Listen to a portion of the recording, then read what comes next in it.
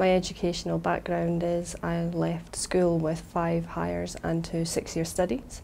I then went to Dundee University initially to study biochemistry and chemistry, and on my first day I was standing in the matric queue with a guy just chatting away, needed a third subject which I didn't realise, and he was doing IT, so I thought, oh, that sounds like a bit of a laugh, we'll give that a go.